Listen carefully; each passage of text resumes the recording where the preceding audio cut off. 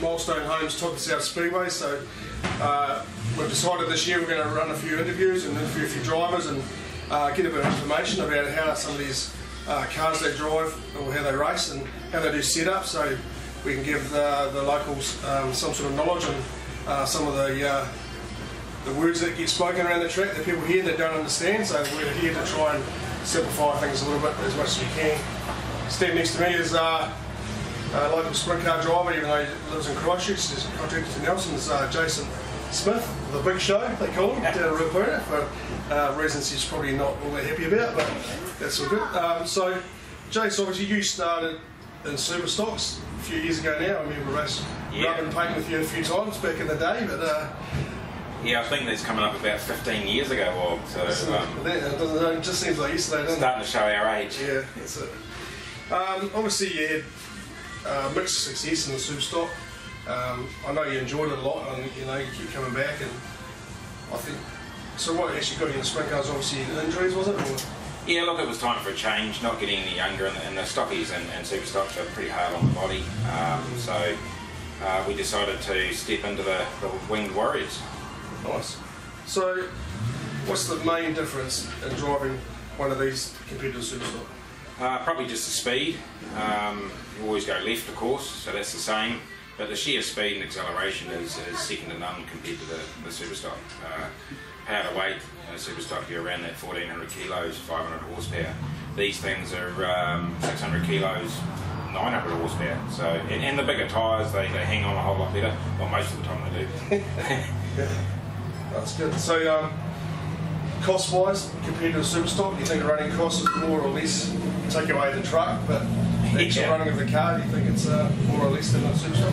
I think for us now, we had a bit of a crash fest in our opening season, which was only half a season, but now that we've got over some of those hurdles and learned a wee bit, I think the cost is a bit less than the super stocks. There's a lot of items that are, I call them shelf items. You know, you can pop down to the local supplier and just buy them and bolt them on. Super stocks, you tend to have to tailor make everything, including engines. These things are, I don't know, they're just so grunty. I don't think it matters too much. Yeah. I suppose as an ex-super stock driver, what was the feeling amongst sprint car drivers when you turned up? Obviously, there's a fair bit of banter that goes on between the two classes, and having a super stock driver come into a sprint car class, do you think they were a bit wary of you to start with or not? No, I don't think so, mate. Actually, I think the shoe was on the other foot. I think the experienced guys and the older guys wanted to teach me what it was about. So, you know, that I've done that. That's cool. They've taught me how to drive. Sprint cars are a non-contact grade, you'd think. So, yeah. So, it's all good. I mean, anybody going from one grade to another, you always get a lot of support. Some of the other drivers come out to our home in the first week and started teaching us how to set the thing up, and some of the regular maintenance you've got to do to them. So, you know, and a season and a half later, you know, we're their competition now. We'd do the same for somebody else, shifting grades or stepping into the grade, no different. It's just the Speedway generosity. Nice. So obviously this season you've bought a new chassis, you've got a new package basically. Just give us a bit of a rundown on how that all eventuated. So yeah, I'm away from home a lot. That's our business, and it takes me away a lot. So my wife, she does pretty much everything. She's organised the purchase of the new car. Our crew chief Laurie, he's running the crew up and got everything together, and here we are for a practice. So it goes without saying, big thanks to those guys. I think if it was up to me, I'd have nothing. Obviously you've got good sponsors too, you know, like they help out a lot. So why Nelson? Why did you pick to race out of Nelson? We contracted out of Woodford Glen for I think about 13 odd years with the stock car and then super stock, and we competed against Nelson a lot. I think there was one year we did about 7 trips here. Nelson never let me win anything, but we certainly gave it a good crack, and it was always good, fair racing. So changing from Woodford Glen to a sprint car, because Woodford Glen don't run sprint cars, we had to change tracks, and it was just a thanks to Nelson, to contract to Nelson, as averse to going to the local track in Christchurch. So yeah, it's just a thanks to the club. Oh, that's good. No, we enjoy having you here. Like I said, it's a fully professional setup you've got, and kudos to you and your crew. It's that's pretty awesome sort of rig. So we're going to talk to the crew boss down there, the lovely wife, and she's going to give us Caden here a rundown and give him a bit of a rundown on the truck and just show us what's what and what goes where. And like I said, it's a pretty good kit. You'd be pretty proud of it. Yeah, very proud. Once again, crew chief Laurie and Cash actually organised and built this. I had very little to do with it. And on that note, there's a second car, brand new one, sitting at home. So I don't know what Mother Bear's trying to tell me, but maybe we'll need it. Or a trailer. Yeah, maybe. But no, big thanks to them. Otherwise, I wouldn't be here. Oh, that's awesome. I'll let you go and get ready for your first practice here in Nelson, and we'll see you in a couple of weeks. I think you due to race here the second meeting in, so it'd be good to see you back out here. Sounds good. Once again, the team will tell me where I need to be. Cheers, Jason. Thanks, man.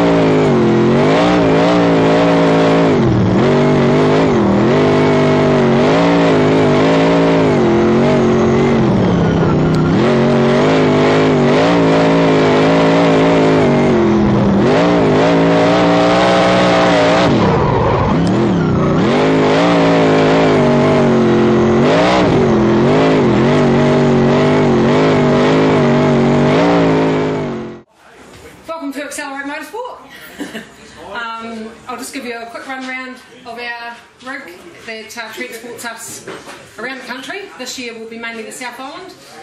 22 shows I think we've got booked in, so I'll give you a quick tour. Up the top, we're not fully loaded, we're at the practice, so up the top we would normally have a spare tail tank, some tyres, some more Nerf bars, some bumpers, those types of items, the bulkier items that hopefully we don't need too often will be up the top. Our second shelf has normally some spare tyres. We have room for another two tyres up the top here. We've just made some alterations this season so that we can carry a spare engine. So a spare engine will be in here. We haven't got it yet, but that's coming. This here is just basically our storage cupboard, and in here we keep our engine heater and gear bag, the shovel, and obviously our lead and our high-vis vests, a ladder in case we need to get the bulkier items from up top, and yeah, the basics really. Calendar and keys, etc. for the season, so everyone knows what to what. Then we come to obviously our toolkit. We carry everything from any of our lubricants, so oil, silicone, yeah, brake fluid, etc. So all fluids are kept in here. And then in here we just have all of our bolts, and some more high-vis vests, etc. So all of it's ready to grab if we need it. Okay, down the end here we have just our diff gear oils and our greases. So for changing our gears, we don't tend to change our gears very often, but there are a couple of tracks where we would. Our bigger tracks like Bay Park, we would definitely change gears for. And then basically throughout the bottom we've just got rags. That one's an empty drawer, I don't know how we managed to achieve that. We've had a bit of a clean out for this season so we can be a bit more organised, but just some of the smaller, finer items that we would regularly use, so on our Nerf bars and of course our Zeus clips, those types of things which can get lost pretty quick, especially when you take a whole lot of Zeus clips off and leave them on front. In here we just basically, as extra storage for some more tools, drills, spinners, torque tubes, Yeah, basically the bigger, bulkier items, and of course some more tools, because everything's imperial on these cars, which is good. So it keeps it simple, and everything's there, ready to go. Our other drawers over here, we've got some bird cages, some torsions, some torsion stops, Jacob's ladders, and some wing arms, and again some more wing components and straps, with our brake components down the bottom, and a tyre groover, so we can pretty much be self-service in here. Then we've got mounting for our steering box, spare steering box, some spare front wings, some torsion bars, some shocks, radiator, and then we have a spare rear end and 3 rear and front axles. These here are all kitted up, ready to go, so if we do have an off, it's not too much of a drama to change. And then we've just got our wheel spacers, obviously air, and anything to do with tyre and our setup locks. Top wing, we only carry one. One year we probably needed to carry more than one, but that's okay. And then we just have in here, it's just basically everything on for race night. Jason just utilises this area for what he needs, and we're good to go. And then the tool cabinet, so that it's reachable from just outside the truck, so we don't have to keep coming in and out of the truck. So in here we have, we've just had Stealth Engineering install for us basically an engine crane, so when we go to change an engine, we're able to do it at the back of the truck, and we don't have any problems, so hopefully we can change an engine between meetings or if we needed to. With the rest of the truck, we've got side component storage. This side we basically just carry our fuel, so all of our fuel jugs, and yeah, basically we'd put in there a jack and all the rest of it, but we've got all of that on the other side at the moment just because of this trip.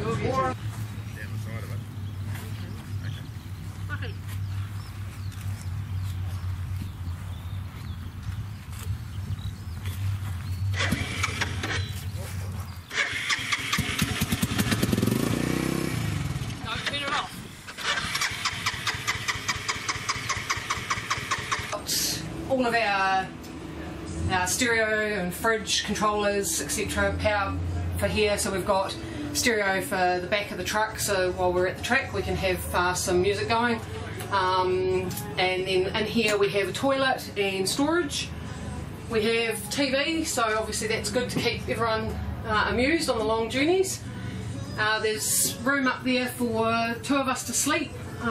We've got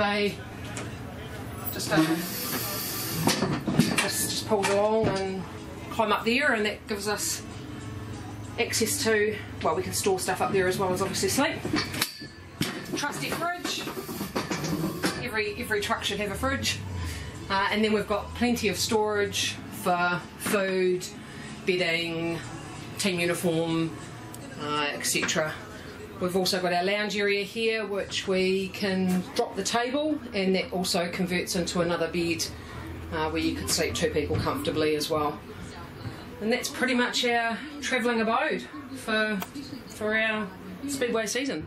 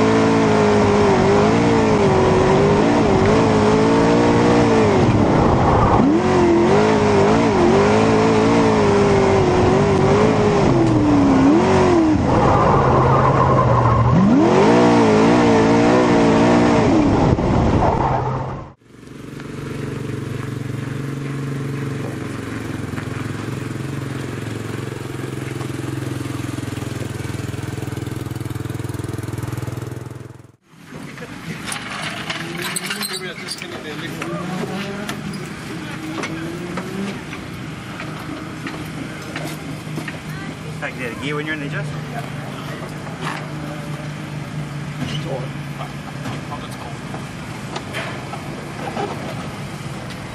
Good. 92.5. Okay, so that's the one with that other right rear. Yeah.